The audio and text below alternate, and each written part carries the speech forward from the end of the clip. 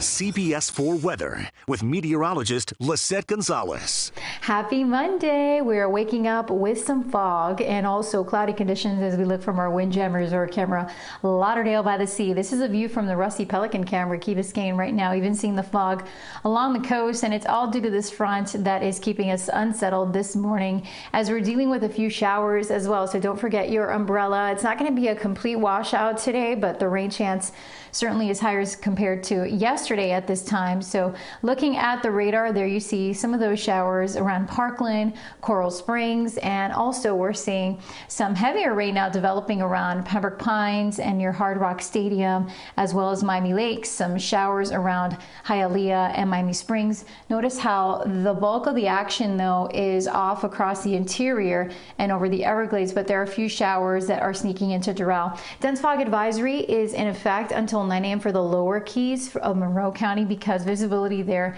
is down to less than a quarter of a mile in spots. In fact, you can see in Key West down to only a mile, but the fog is dense and around much of South Florida. Visibility is down to 2 miles in Homestead, 6 in Miami, and Kendall, 4 in Pompano Beach. So definitely give your extra time for your commute this morning and use the low beam headlights. The winds are calm.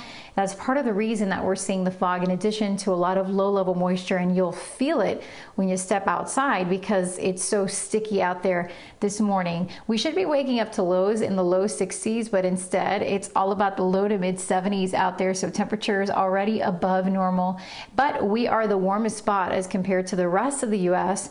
due to a polar plunge in Arctic air. Wow, it is 23 degrees below zero in Bismarck, 9 below zero Minneapolis, only 2 degrees in Chicago, 7 in Kansas City, teens in Denver and Salt Lake City, teens as well in New York City and Boston, as temperatures will continue to plummet, and the 30s even as far south as Memphis and Atlanta, 40s around the Gulf Coast states, and we're seeing 57 in Houston, but 40s and 50s for much of the West Coast except for Seattle, 37 degrees.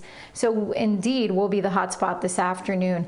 Warm, humid, highs in the low to mid 80s, a chance for some spotty showers throughout the day today. For boaters, winds southeast 10 to 50 knots, seas 2 to 3, and a light chop on the bays. Tonight, mild and muggy again with the low 70s and the potential for patchy fog overnight. It's going to be a warm week ahead. Highs will continue in the low to mid 80s with plenty of warm sunshine, and then by the end of the week the rain chance will start to increase a little bit. We'll stay warm through the holiday weekend, 82 on Valentine's Day.